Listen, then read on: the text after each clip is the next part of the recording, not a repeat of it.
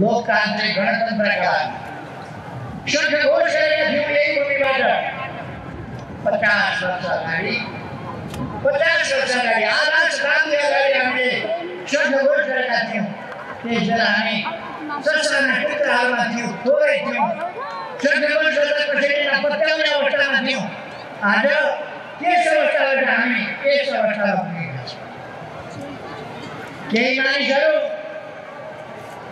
यो आन्दोलन सिद्ध्याउनका लागि, यो पार्टी सिद्ध्याउनका लागि, यस पार्टीलाई विभाजित गर्नका लागि, नेपालबाट कम्युनिस्ट आन्दोलनलाई कमजोर पार्टी लगेर सिद्ध्याउनका लागि खुदको खेतमा पालिन्छन्। तर म तिनीहरूलाई भन्न चाहन्छु, अस्ति 2-4 हजार मान्छे मरिटरी जम्मा गरेर एक ठाउँमा मलाई उनीहरू आह्वान गर्दै थिए, भाग बनाउँदै थिए। केपी जनताको सहभागिता हेर्न यहाँ आऊ भनेर म तिनीहरूलाई यता पनि एकपल्ट आँखा लगाउन आएको।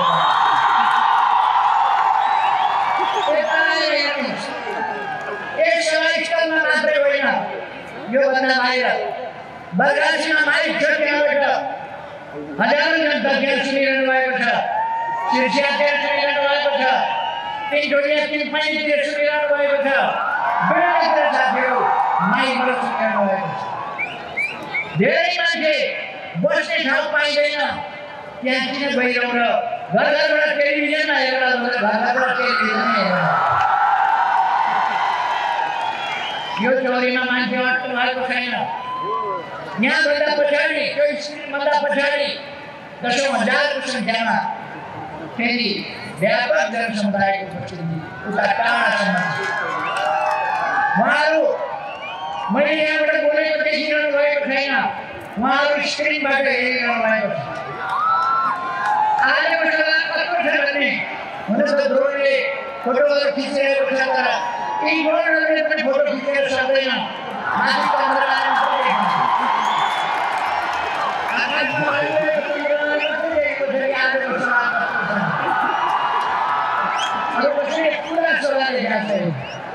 टेलिभिजनमा साथीहरूले घुमाइ खिच्नु भएको छ, तर यति नै देख्नु भएको छ। बाहिर कति छरिएको छ, अन्यत्र कति छरिएको छ, त्यो देख्नु भएको छ। त्यसर्थ मैले अघि सुरुमा भनेको जनताको जागरणलाई म सल्लाह दिन चाहन्छु। हाम्रो उद्देश्य वाद प्रतिवादमा लिने होइन। हामी किन्दै प्रचण्डजीको त मलाई यसो माया लाग्छ। पहिले उहाँसँग वैद्य हुनुहुन्थ्यो, वैद्यले मलाई छोड्नु हो, त्यसपछि मलाई डाक्टर दिनु, डाक्टरले पनि मलाई छोड्नु हो, अहिले एउटा झाँक्री दिनु भयो।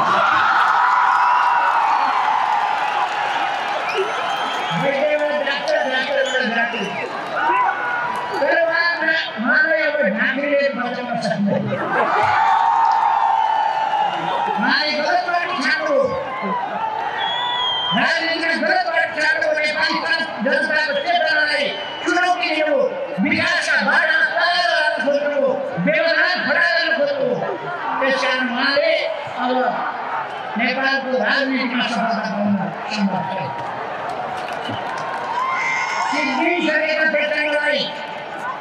सिद्धिसकेका प्रचण्डलाई मैले 2-4 सिटमा सीमित हुने प्रचण्डलाई ल्याएर फेरि एउटा जिरो हालिदिएको थिएँ, पुरै जिरो हालिदिएको थिएँ। ठुलो भएपछि मैले सिङ हालिदिएको थिएँ, फेरि लामा सिङ भएपछि उहाँमा अहङ्कार चढ्यो। उहाँले फेरि हामीलाई नै सिकाउँछु भन्न थाल्नु र उहाँको नीति अब असफलता बाहेक केही हुन्छ। त्यतापट्टि म जान चाहन्न। मैले खालि त्यस्तो नभए हुन्थ्यो भने हो म उहाँलाई भन्न चाहन्छु, अझै पनि तपाईँ फर्किन चाहनुहुन्छ भने फर्केर आउनुहोस्। नेपाली जनताले यो सागरमा मिसिनुहोस् तपाईँ। अब मिसिनु भन्न भनेको ठिकै छ, लड्नेलाई यहीँबाट लड्नेलाई राम भन्न सकिन्छ भने छ कहाँ जान सकिँदैन हामी कहाँ जान सक्दैनौँ राम भन्न मात्रै सकिन्छ तर तपाईँलाई बताऊँ उहाँ आउने बाटोमा फर्किने बाटोमा हिँड्नु भएको होइन उहाँ किरै गएर सिद्धिने बाटोमा हिँड्नु जङ्गलमा पस्ने बाटो कस्तो हुन्छ गोठालाले हिँड्ने बाटो अलिक जङ्गल पस्ने बेलामा बाटो हुन्छ हिँड्दै हिँड्दै गएपछि पर पुग्दा बाटो छाड्छ उहाँको अब उहाँको टाउको त्यस्तै हो उहाँको हरिया त्यस्तै हामी मैले अघि मलाई विवाहमा रुचि होइन उहाँसँग विवाह गर्नुपर्ने कुनै आवश्यकता पनि छैन हामीलाई तर म भन्न चाहन्छु हामी सुशासन र विकासको बाटोमा अगाडि बढ्छौँ त्यसमा कुनै प्रकारको व्यवधान कसैले खडा गरेको व्यवधानलाई पन्छाएर अगाडि बढ्छौँ नेपाली जनताको चेतनाले नेपाली जनताको एकताले अब नेपाललाई समृद्ध नेपाल र सुखी नेपाल बनाएर छौँ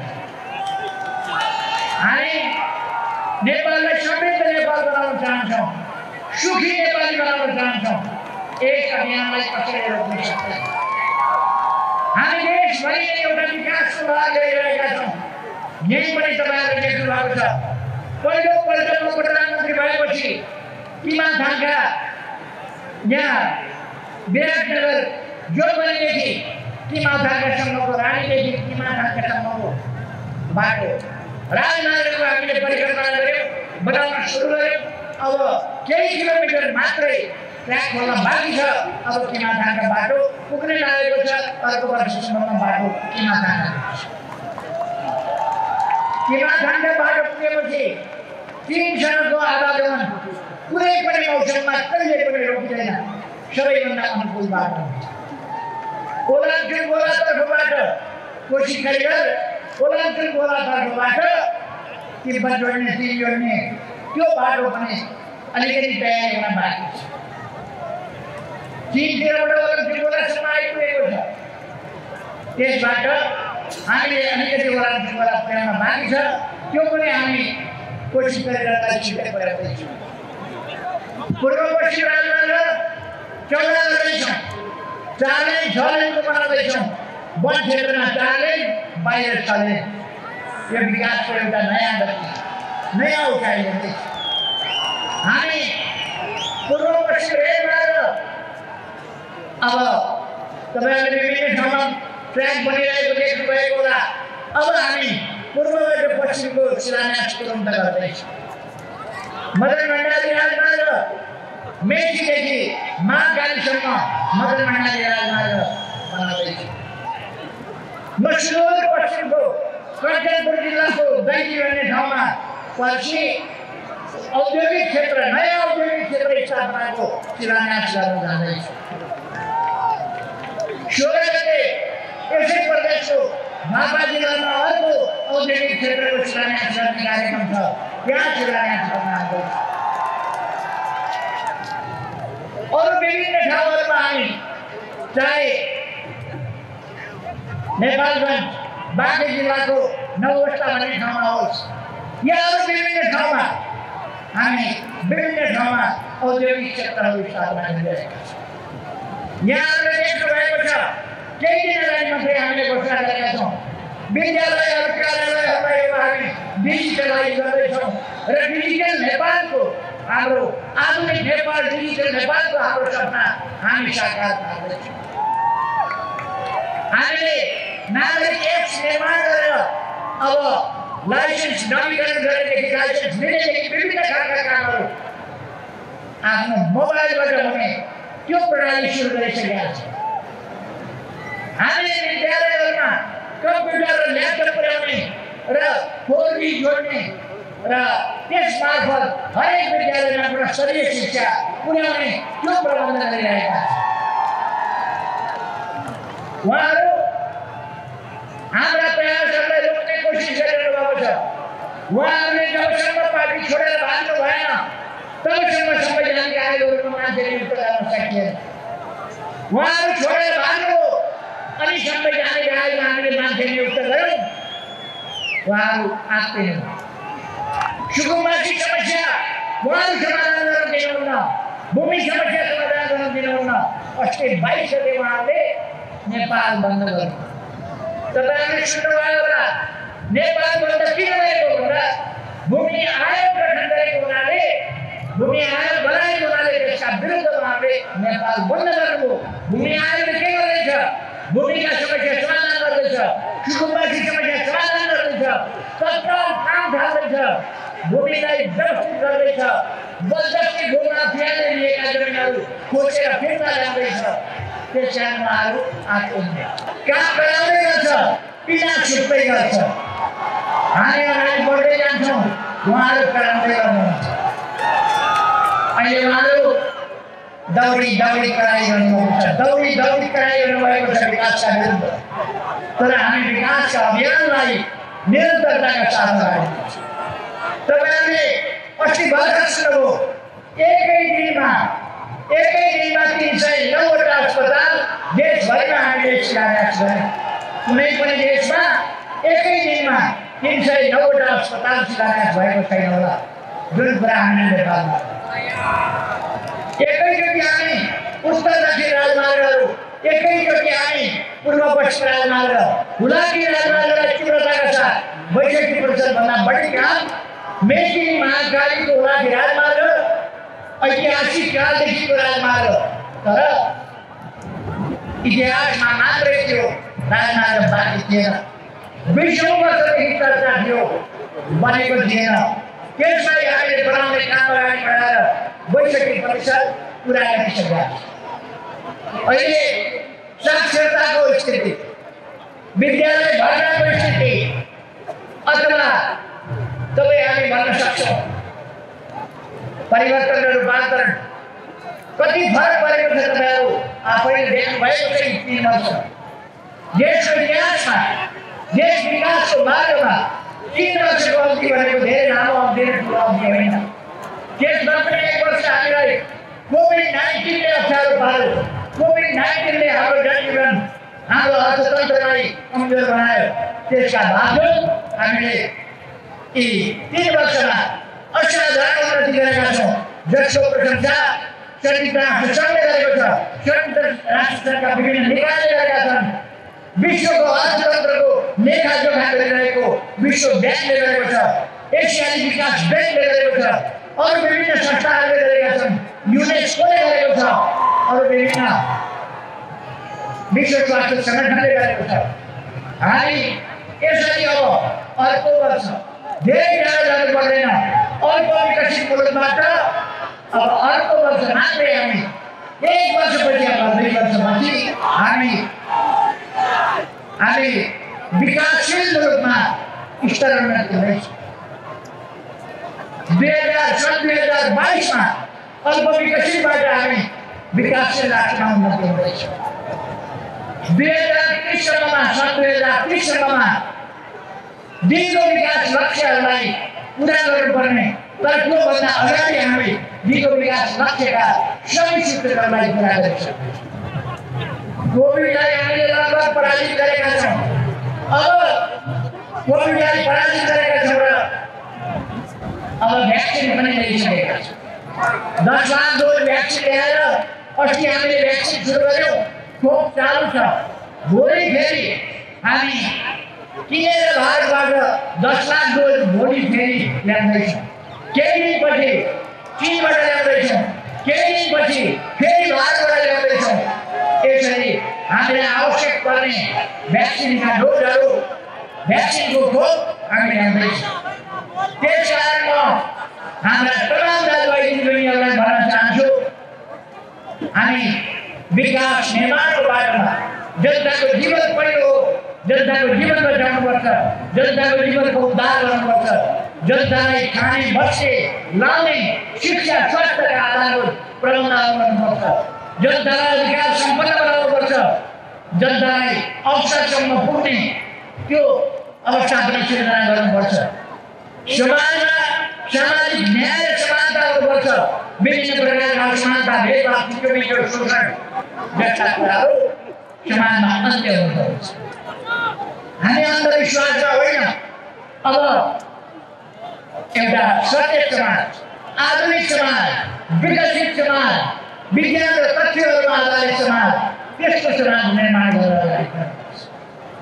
मैले भने गरेको छु, हाम्रा पूर्वजहरू विद्वान अनुसन्धाता थिए। दुनिया विश्व अन्धकारमा भएका बेला हाम्रा पूर्वजहरूले वेद र उपनिषदहरू, वेद र पुराणहरू रचना गरेका थिए। यही नेपालको भूमिमा सभ्यताको सबभन्दा पहिलो शङ्खघोष शिव सभ्यताबाट भएको थियो। विचारको दर्शनको सबभन्दा पहिलो बिगो शक्य दर्शनको रूपमा यही भूमिबाट सुरु भएको थियो।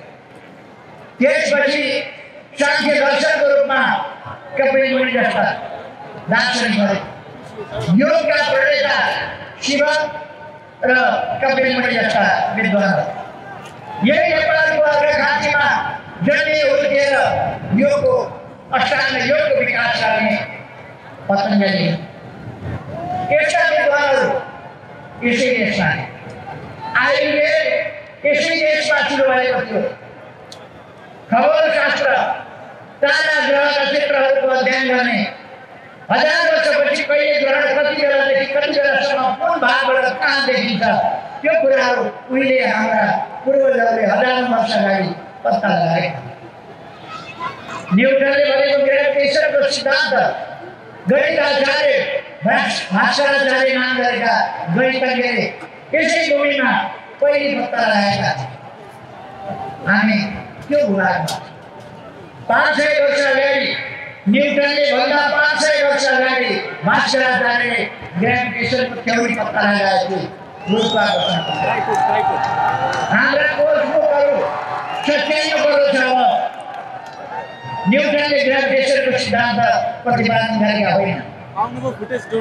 ग्यालिलियोले च्याउ झऱ्यो कसरी उहिलेर झऱ्यो भनेर यही भास्कराचार्यको सिद्धान्त 500 वर्ष अगाडि प्रतिपादित सिद्धान्त फेला पारेका भए मतिका घुमाउनु पर्ने थिएन। तर हामी केही समय पछाडि पऱ्यौँ, विभिन्न कारणले पछाडि पऱ्यौँ र आज हामीलाई पानी नभएका बालमा मात्रै भएका भूमिका देशहरूले जितेर विकासमा अगाडि बढे। तर हाम्रो गौरवपूर्ण इतिहास, हाम्रो सभ्यता, हाम्रो संस्कृति, हाम्रो प्रकृति, हाम्रा खनिजहरू, हाम्रा खोलानाला, संसारको वातावरण सिर्जना गर्ने हिमाल, संसारको सबभन्दा ठुलो कुनै छैन। आज दुनियाँमा वातावरणको सम्बन्धमा ग्लोबल वार्मिङको कुरा भइरहेको छ। विश्व नै तातिरहेको व्याख्या भइरहेको छ। यो तातिरहेको विश्वलाई यदि मरुभूमिको हावा तातेर आउँछ भने हिमालको नजिक पुग्नभन्दा अगाडि चिसो भइसक्छ। हाम्रा हिमालहरू क्याप्रिकन र लाइन अफ क्यान्सर र क्याप्रिकनका बिचको तातो प्रदेशको हावालाई सजिलै शीतल पारिदिने धेरै मिटरसम्म हिउँ आफ्नो कानमा बोकेर हिमालहरू बसेर बिस्तारै विचार सिस्टमले तल पग्लिएर चट्टानबाट बिस्तारै मूल र नदीहरूमा परिणत हुन्छ। यस्तो हिमालहरू भएको यो गौरवपूर्ण धरती, त्यस्ता पुर्खाको धरती, यस्तो खनिजहरू भएको धरती। अब हामी नवलपरासीको धौबालीमा फलाम खानी स्थापना गर्दैछौँ। हामीले जानिसक्यौँ हामीसँग पर्याप्त फलाम खानी छ। लाखौँ टन हामी फलाम निकाल्न सक्छौँ र त्यसबाट हामी हाम्रै देशको फलाम स्टिल उत्पादनबाट आफ्ना निम्ति आवश्यक सामग्री निर्माण गर्न सक्छौँ र बिक्री पनि गर्न सक्छौँ। उसो तरलको मिलन खानी अथवा पर्वतको फलाम खानी तिनीहरूलाई पनि हामी प्रयोग गर्छौँ, अथवा जाजरकोटको ताना खानी अथवा बैतडीको फस्फरस खानी। अब यस्ता अनेक कुराहरूलाई हामीले अगाडि बढाउँदैछौँ खानीहरूको उत्पादनमा। दैनिकमा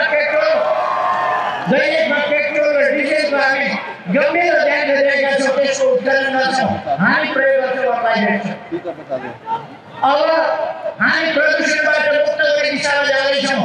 हामी विद्युत अब हाम्रोमा लोड सेडिङ हामीले बन्द गरिसकेका छौँ, अन्त्य गरिसकेका छौँ। अब विद्युतमय देश छ, उज्यालो देश छ हाम्रो देश। दुर्गम ठाउँमा केही दुर्गम ठाउँहरूमा बिजुली नपुगेका ठाउँमा वैकल्पिक बिजुलीको व्यवस्था गरेर, सोलरको व्यवस्था गरेर, हावाको बिजुलीको व्यवस्था गरेर हामी वैकल्पिक ऊर्जाले बिजुली बनाउँछौँ काम।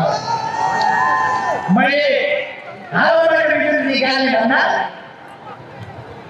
केही मान्छेहरू हावादारी कुरा भयो भन्दै मैले हाम्रा नदीहरूलाई आधा रोडको बाटो बनाउनुपर्छ भन्दा बाल्टीमा पानी कागजका पानी जहाज बनाएर चलाएर अहिले यही छत्रपतिमा स्टिमरहरू 11 मिनेटमा कति घण्टा लाग्छ मेरो गाडी बढ्न, तर 11 मिनेटमा भोजपुर पुर्याउँछ यही सरकार।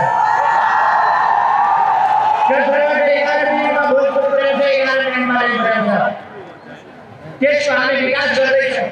त्यहाँ बाधा भएको एउटा ढुङ्गो त्यसलाई क्रेन लगाएर फुटाउँदैछौँ र नदीको बाटो क्लियर गर्दैछौँ स्टिमर। त्यसै गरेर हाम्रा उत्साही युवाहरूले जसरी यहाँ कोशीमा शब्दकोशीमा गरेका छन् त्यसै गरी गण्डकीमा गरिरहेका छन्। म धन्यवाद भन्न चाहन्छु। आज हाम्रा किसानहरूलाई नयाँ मोटिभेसन आएको छ। किसानहरू आधुनिक कृषितर्फ, आधुनिक खेतीतर्फ, आधुनिक पशुपालनतर्फ, पशुपालनका विधितर्फ अगाडि बढिरहनु भएको छ। हामी विश्वविद्यालयहरू खोलिरहेका छौँ, विश्वविद्यालय खूब ढङ्गले चलाइरहेका छौँ, मेडिकल कलेजहरू खोलिरहेका छौँ। यही देशभित्रै डाक्टरहरू उत्पादन गरिरहेका छौँ, इन्जिनियरिङ कलेजहरू खोलिरहेका छौँ, इन्जिनियरिङका विधिहरू हामी अगाडि बढाउँदैछौँ, कलेजहरू अगाडि बढाउँदैछौँ, शिक्षा अगाडि बढाउँदैछौँ र देश निर्माण गर्ने इन्जिनियरहरू उत्पादन गर्दैछौँ। आज हाम्रो ठाउँमा, हाम्रो देशमा पहिले राणाहरूका दरबारमा मात्रै बने कला संस्कृति जस्ता कुराहरू, साहित्य जस्ता कुरा आज जनताका जीवनका बिचमा हुने भएको छ। एउटा गीत बजाइने हो भने यहाँबाट आधा मान्छे नाच्न थाल्नुहुन्छ। हाम्रो देश दोहोरीमा कुरा गर्ने देश हो, आँसु कविहरूको देश हो। कविता बढाउँदै जाने, गीत गाउँदै जाने, गीत रचना गर्दै जाने, गाउँदै जाने त्यो देश हो। यस्तो देश दुनियाँमा कहीँ पनि छैन यो भाइ, जसले धारावाहिक रूपमा गीत बनाउन सकोस्, गीत गाउँदै जान सकोस्। केही मान्छेहरू आउनुहुन्छ आश्चर्यचकित भएर हाम्रो देशमा दोहोरी सिक्नुहुन्छ, अचम्म मान्नुहुन्छ। त्यसले सिक्नु हुने भएको छ दोहोरी, अचम्म लाग्छ। उहाँहरू अत्यन्त प्रसन्न हुनुहुन्छ। कोही युरोपबाट, कोही अमेरिकाबाट, कोही कहाँबाट आएर यहाँ दोहोरी सिक्नुहुन्छ। दोहोरीमा आँसु कवि भन्छ, आँसु कविताको पञ्च, कविताको पञ्च।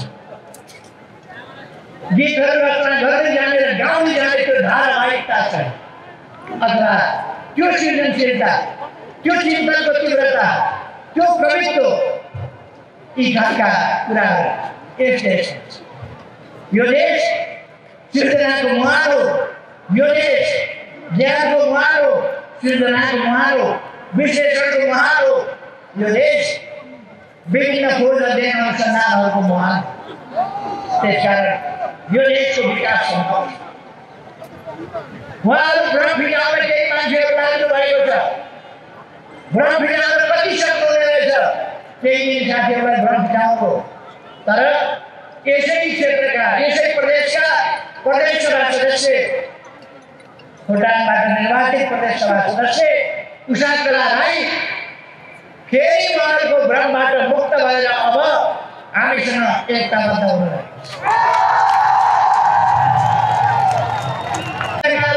हस्ताक्षर फिर्ता लिने हुनुहुन्छ।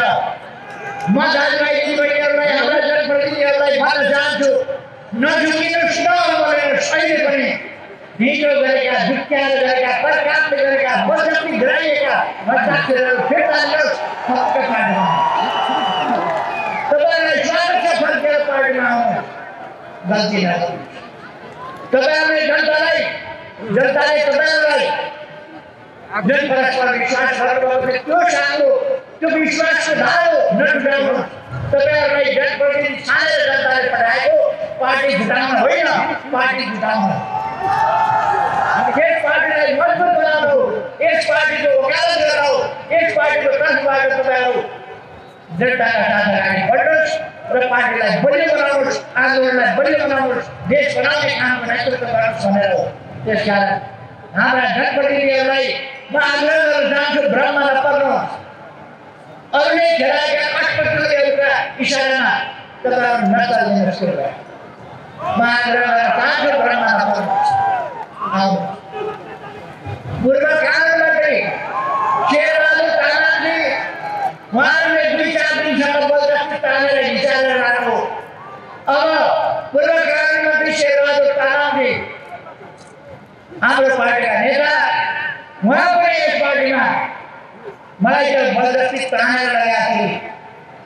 तर म केही भन्न चाहन्न, म सत्य यस पार्टीमा फर्किन्छु, दृढताका साथ हिँड्छु र काम गर्छु भनेर यस पार्टीमा फर्किसक्नुभएको छ, काममा लागिसक्नुभएको छ। यसै प्रदेशका साथीहरूको सम्बन्धमा मैले धेरै केही भन्नु पर्दैन। कतिपय साथीहरूलाई बलजफ्ती कामले झुक्क्याएर धम्काएर भ्रममा पारेर अनेक हिसाबले जो सही गरेका थिए, अस्थिरताको पक्षमा, खलबली ल्याउने पक्षमा, यस कुरालाई साथीहरूले अस्वीकार गरेर फर्किरहनु भएको छ, हस्ताक्षरलाई रद्द गरिरहनु भएको छ। म उहाँहरूलाई धन्यवाद गर्न चाहन्छु, उहाँहरूलाई स्वागत गर्न चाहन्छु। तपाईँको चेतनालाई धन्यवाद। अब म यहाँलाई केही मुद्दा मामिलाका प्रश्नहरू गर्न चाहन्छु। हामी झगडिया होइनौँ, हामी मुद्दा हाल्न जाँदैनौँ, मुद्दा हाल्न हामी कुद्दैनौँ। हामी आफ्नो काम गर्छौँ, देशको काम गर्छौँ, लोकतन्त्र जोगाउने काम गर्छौँ, लोकतन्त्रका लागि काम गर्छौँ। तर उहाँहरू हरेक कुरा भएपछि मुद्दा हाल्न जानुहुन्छ, बोलाउनुहुन्छ, हस्ताक्षर गराउनुहुन्छ, मान्छेलाई तानेर ल्याएर हस्ताक्षर गराउनुहुन्छ, त्यो हस्ताक्षर हातमा बोकेर कुद्नुहुन्छ। कहिले निर्वाचन आयोग, कहिले सभामुख बनाइएको थियो एकजनालाई, उहाँ सरकारका विरुद्ध मुद्दा हाल्न जानुभएको छ। सरकार विरोधी झगडिया हो। सभामुखले झगडिया हुन पाउँछ? सभामुख खानेको झगडिया हुनका लागि, तर उहाँ झगडिया हुँदैन।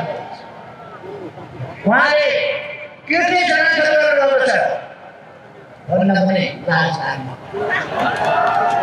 सभामुख जस्तो पदको मान्छेले कृत्य शनाख्त गर्छ। 3:30 बजे दर्ता गर्न लगेको कुरालाई 10:40मा ल्याएका थिए भनेर शनाख्त गर्नु जस्तो लज्जास्पद कुरा के हुन्छ एउटा सभामुख जस्तो पदमा? अब उपराष्ट्रपतिजी सरकारले विरुद्ध भाषण गरिरहेको छ। म उहाँलाई भन्न चाहन्छु, उहाँको पदले भाषण गरेर हिँड्ने, सरकारको विरोध गरेर हिँड्ने अनि संविधान मिसियो अथवा प्रजातन्त्र मासियो आदि कुरा प्रतिनिधि सभा विघटन गरेर व्यक्तिको चुनाव गर्न पाइँदैन। उहाँ त चुनाव नगर्ने पृष्ठभूमिबाट आउनु। अब त कमसेकम चुनावको आउनुहोस्।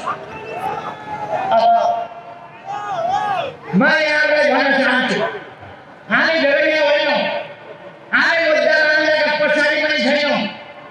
तर प्रधानमन्त्रीले, बहुमतको प्रधानमन्त्रीले संसद विघटन नगरेर के लोकतन्त्रमा, के संसदीय प्रणालीमा, संसारको कुनै पनि देशमा लोकतान्त्रिक प्रणालीमा प्रधानमन्त्रीले संसद विघटन गर्दैन?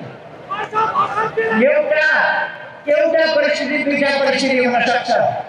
एउटा अविश्वासको प्रस्ताव राखिसकेपछि अविश्वासको प्रस्तावबाट जोगिनका लागि भङ्ग गर्यो भन्ने आरोप हुन सक्थ्यो। त्यस्तो कुनै अविश्वासको प्रस्ताव मैले संसद विघटन गराउने प्रस्ताव गर्दासम्म र संसद विघटनको घोषणा हुँदासम्म पार्टी एकदिक्का छ, संसद एकदिक्का छ र म लगभग 64% को प्रतिनिधित्व गर्ने दलको नेता प्रधानमन्त्री निर्विवाद छु र मैले निर्विवाद हैसियतमा 64% को प्रतिनिधित्व गरेर प्रतिनिधि सभा विघटनको सिफारिस गरेँ। अब वैकल्पिक सरकार कहाँबाट छ? तपाईँहरू एउटा कुरा विचार गर्नुहोस्, यदि यदि प्रतिनिधि सभा गठन कदाचित कुनै चाकरा हुने भयो भने के हुन्छ भन्दा अब बहुमतको सरकार रहेन, बहुमतको सरकार रहेन। त्यसो भएपछि अनि विभिन्न गठजोड गर्नका लागि फेरि उही सांसद किन्ने, दलहरूका बिचमा मोलतोल, फेरि समीकरण, फेरि सरकार ढला, फेरि सरकार बनाऊ, यही खेलमा आगामी 1.5 वर्ष त्यसैमा समाप्त हुन्छ र देश अगाडि बढ्छ। त्यसकारण त्यो फोहोरी खेलले, त्यस अस्थिरताले, त्यो संसदीय नकारात्मक तमासाले त्यसले गर्दा लोकतन्त्र कमजोर हुन्छ, संविधानको सही कार्यान्वयन हुन सक्दैन। त्यसर्थ ताजा जनादेशमा जाँचको विकल्प थिएन, ताजा जनादेशमा गइयो। त्यसकारण सम्मानित सर्वोच्च अदालतले कुनै हिसाबले कसैका दबावमा, कुनै अमाथिन यस दबावका दुष्प्रयासमा कुनै अन्यथा फैसला गर्छ भन्ने कल्पना गर्न सकेन। म भन्न चाहन्छु, हामी अब चुनावको तयारीमा छौँ, चुनावतर्फ जाँदैछौँ। अब अस्थिरतातर्फ उनलाई फर्किन दिने होइन, फर्काउने होइन। सम्मानित सर्वोच्च अदालतले देशभरि भइरहेका यस्ता सवाललाई हेरेको होला, यस्ता सवालबाट प्रकट भएको जनताको अभिमत हेरिरहेको होला, संविधानको मार्ग र भावलाई हेरेको होला र यसपछिका परिणतिहरू र मुलुक कता जान्छ भन्ने कुराको विश्लेषण गरेको होला। त्यसकारण म तपाईँहरूलाई भन्न चाहन्छु, कुनै भ्रममा नपरेर, अन्यमा नपरेर चुनावको तयारी। कतिपय मानिरहेका छन् केपी ओलीले भन्न गएको, प्रतिनिधि सभा भन्न गएको चुनाव गर्नका लागि होइन, यो तानाशाही गर्नका लागि हो। चुनाव हुँदैन, चुनाव बिना, चुनावको माध्यमले बाटो, चुनावको माध्यम बाहेक गलत बाटोबाट, फरक बाटोबाट, अनुचित क्रियाकलापको बाटोबाट कोही पुरानो जीवनमा बोल्ने कोही अध्यक्ष हो। मसँग झन्डै महाधिवेशनमा हाल्यो, अर्को महाधिवेशन नपर्ने मलाई अध्यक्ष, नेकी मलाई अध्यक्ष बच्चाको लागि त्यो खेलाउन मलाई